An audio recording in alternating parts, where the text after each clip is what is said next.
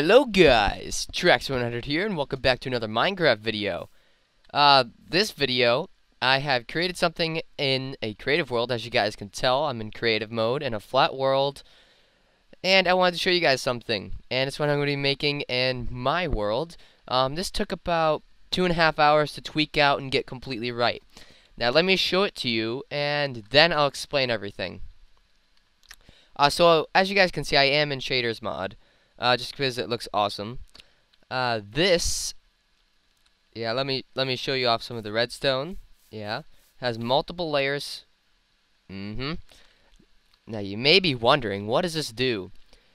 And literally, you know how I do games outside of Minecraft? Like I do other games series, and it's like another RPG, but it does end, unlike Minecraft. Minecraft goes pretty much on forever to your imagination. So, this is to choose a game. So, right now I have 3 games that I can play that I have. I have Skyrim, Saints Row the Third. Hold on, I got a notepad up here. And Dark Void. So, I have 3 games that I can play. And essentially, what I have done is made a randomizer, completely random, and these lights will blink on and off if they are activated, like if they randomly get chosen. Now, in Minecraft they do have randomizers, so let me just show you how to make one really fast. A randomizer, okay? Done. That's a randomizer. That's Minecraft's randomizer right there. Right there is a randomizer. So like it has a 50% chance to do stone, 50% chance to do redstone. So let's do it. Gives me stone. And if I put stone back, it give me redstone. But it gives me stone again. And it's completely random. Of course, stone right now is actually getting a really good percentage. For some odd reason it is. There we go, got the redstone. As you guys can see, it's 50%. The stone got quite a bit. Now, a thing and how this works is with the new comparators. Well, they're not new anymore. They're sort of in the game. And I also have a hopper. So, comparators measure how much stuff is in a hopper, dispenser, and chest. And droppers, because those are droppers. Not dispensers. They're droppers. So, as you know, well, as you may or may not know, don't know if you guys do or not, if I shoot something out of here, it can go into the hopper, and it will measure out, yeah, so 3. 3 is what I'm going to be doing, or what I've done here. Reason for that is because when you put a, actual weapon in, it counts as 64 items. So if I put one in there, actually it's gonna go straight back. So if I just hit this button, you're gonna see it's gonna pulse. Only 1. But if I put this sword in there, you see it's gonna pulse all 3. Let's see if I can get this right. All 3. It only does 3, but it counts as an entire stack instead of 1. And since it is a randomizer, this is randomized, what I have done for every single dropper here is I have put 8 random items and a wooden sword. So it has a 1/9 chance for each and every lamp here. A 1/9 chance. That way it lasts a little bit longer, the randomizing. But it still is a random amount of time that it does get chosen. Like it went 4 times around. And the times around only takes about, I'd say about 8 seconds in total. For the entire, one entire loop for scanning 3. In other words, this is just 1. So if 1 item goes to here, this isn't going to get activated. In other words, this piston isn't going to get activated and moving the block. So with 1 stone going into here, the current's going to travel down this line, go through this block, go down here, and where this goes is this goes all the way back to the beginning and restarts the entire process until 1 is chosen. Now, once one is chosen, it moves a piston over, so no other currents can go through. And as soon as that current dies, there's no more currents throughout the entire machine. So, I have created a machine in Minecraft. Oh yeah, once the 64 is chosen, it creates a loop here. So it's just one solid current to keep this piston on. I think I'm going to have to change that. I'm going to have to make the current a little bit longer. But I haven't really discovered that out yet. Not yet. Not yet. But yeah, it'd be useful because all I need to do is get that one pulse. I just need to kill that one pulse, make sure it doesn't go on through the machine. So yeah, let's watch the machine in action for a couple of tries. So, as you guys can see, the bottom one just went, second one just went, and the third one's going right now. And it finished and it just started over. So it doesn't really take long for it to scan through the whole thing, but it has a 1/9 chance for every single one. So it could potentially go, what is it, like 3 times around before picking one, because yeah, it has like a 1/3 chance. Yeah, it actually does have a 1/3 chance. Okay, so it could go around 9 times if our worst luck. Like, for the worst, it could go around 9 times. But looks like that this is the 4th time, and one should get chosen this round because the probability is actually pretty high now for one to get chosen. No, looks like we have bad luck. Anything chosen yet? Nope. 6th time around. Nothing yet. 7th time around. Oh god. Our luck really sucks. I mean, potentially it could be longer than 9, but 8th time.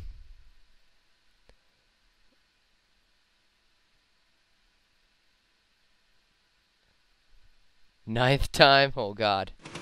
There we go, got one. So the 9th time one went, and as you can see, it flashes. So in other words, this would have been the second choice, which I believe, what was my second choice that I said? I think it was Saints Row the Third that I said was my second choice. I can't remember. But as you can see, that was a really long one, but that's probably the most amount of time it's going to take. So how do I reset this? Now, there isn't a reset button because once one of these goes off, the current is looped back around. So I'd have to destroy a piece of redstone, but then I'd have to go back and place it myself. So I'd have to create a door to go down here, like where this machine would be. And no. No. There we go. So I have to replace 2 pieces of redstone.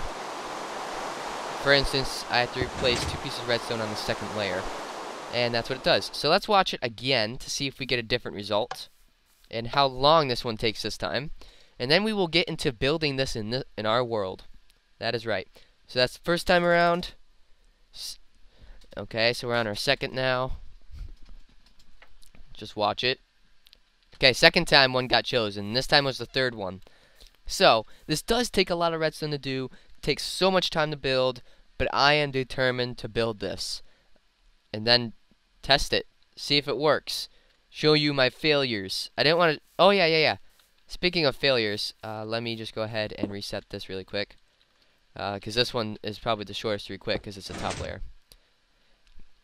This was my first idea. This one was so much more complicated, okay?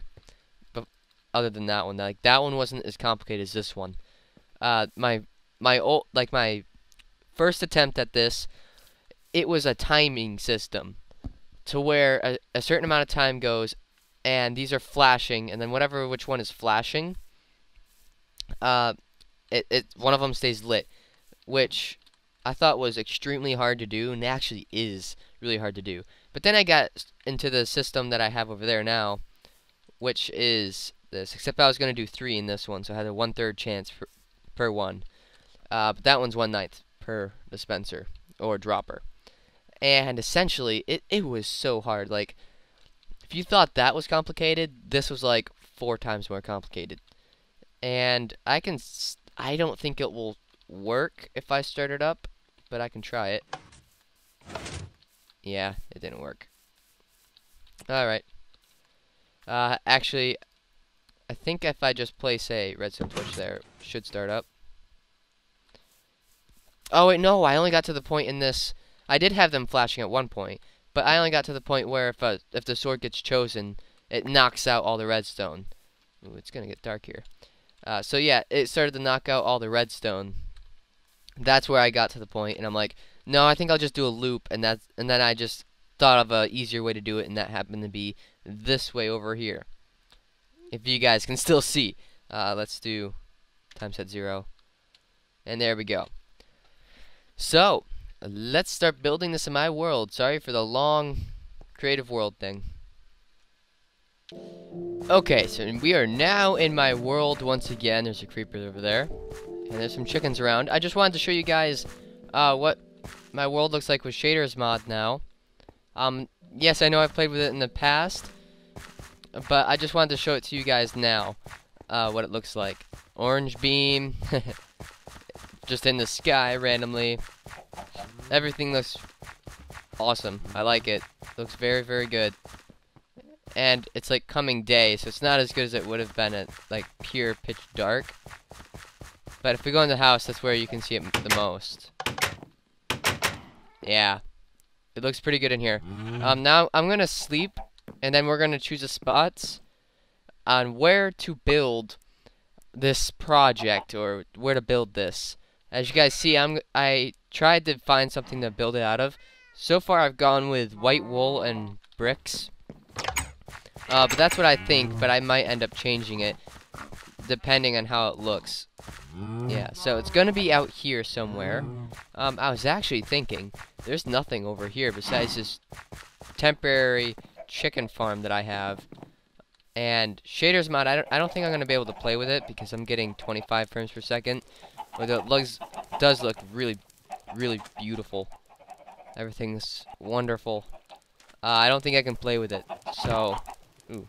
Oh yeah, watch this. I don't think I showed you guys very well motion blur. Let's see if I can do it. There we go, did it. Isn't that cool? X is the easiest way to show it. So I think I'm gonna build it.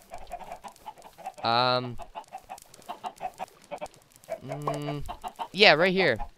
I think right where this chicken farm is. I'm gonna take down the chicken farm and start building it, and I'm gonna show you guys the prototype, like the building prototype, and the redstone should be all done by then, because I'm trying to make my video shorter.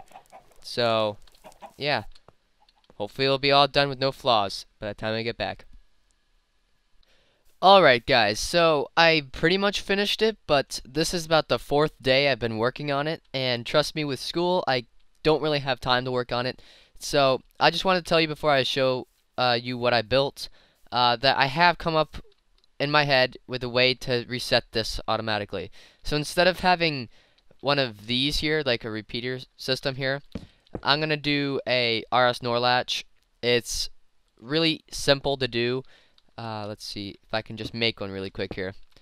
It's sort of like, let's see, I don't know how to explain it, so I'm just gonna show it. It's like this, and the redstone current just goes like that and like this, and except it's gonna be reversed, so I'd have to put a button there, and there we go. It'd be reversed like that, sort of. I don't know how I'm gonna make it work, but wow, first time. Oh wait, no, that's just the randomizer didn't go. It's just okay. So this is what I came up with. So yeah, don't say that I ripped off Etho, because I just only went with the colors. I went the arches with like I got the colors and the ideas from Etho, but I did different designs than Etho, and especially inside the building it looks a lot different. And the roof, guys, I'm not gonna keep the roof exactly the same. The roof looks absolutely terrible, so I'm going to redo that in my normal world, see what I can come up with that. I'll show you the roof. It just sucks. Trust me, it sucks. I tried to do it a specific way, and I found out how I'm gonna do it, and I'll just let you guys see the end result in the next episode of this. But this is what I was gonna go with, and I think I'm gonna go with something like this. In fact, I know what I'm gonna go with. All right, so now time to show you inside here because I don't have much time because I gotta get to my homework. So I got the stripes here. I thought it went well for the room. Got lights above, and ta-da! Guess what? There's no torches in here. It looks good like this. It looks good like this. Puts a lot of depth. Room is big. If I read signs, what to build. So I'm gonna build 2 of those machines. Easy access. So if something ever does get wrong with it, I don't know how, but if something ever did, I can access to it. I'm gonna put a trap door here and have it go down to where all the redstone is. This is just a random button here. I think I might make this reset button, but it says press the button to start the random choice or choose whatever what game to play. So essentially, I'm going to make one of these for what to build in my world. Since I have many options of what I can build in my world, I have like 8 that I have an idea of what to build in my world, and I'm just going to choose 3 that I feel like building, and it's going to randomly choose one for me. And what game to play. This one's going to be used a lot less. This is going to be used at the beginning of every episode. This is going to be used for when I beat a game. For instance, I'm still playing Oblivion. I play it on weekends, but I don't play it on weekdays because of school. And I just press that button, and it would calculate it and tell me what game I'd play next. This one I would say would go off every maybe 2 or 3 months, maybe, because Oblivion is a long game. Depends how long the game is, really. So thank you guys for watching. Sorry for the little bit of a longer video. Actually, it's been a little bit shorter, but I don't know how long this was. No, it's been longer. Okay. So thank you for watching, and I will see you guys next time where I start building this, and we may actually be in 1.7. If you guys don't know about 1.7, you guys can go ahead and look it up. There's plenty of videos out there that explain 1.7, the new terrain update, which if 1.7 does come out before this is done, I'm going to go explore 1.7 just because it looks amazing. So, once again, thanks for watching, and I will see you guys next time. Bye.